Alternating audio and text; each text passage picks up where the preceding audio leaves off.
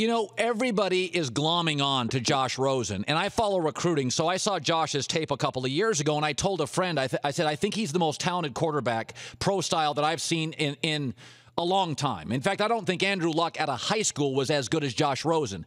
And now he starts as a freshman, and now he has success. How concerned are you? This sounds ridiculous, and tell me if this is a dumb question, that he's had so much success early, you're a little concerned that that's not the real world. It'll get tougher.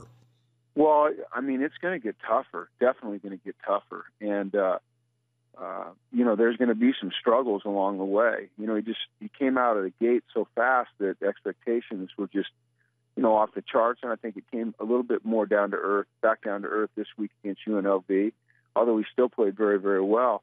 But I think the most impressive thing about Josh, Colin, is not necessarily his skill set as a quarterback, but his mindset and his maturity and the way he sees the game and the way he processes information and the way he's able to stay grounded and be unaffected by all the things that are going on around him. I haven't been around a young person that's able to process things as effectively and efficiently as Josh is. That's the most special thing about him to me, is like during a game, he's never flustered. He sees everything.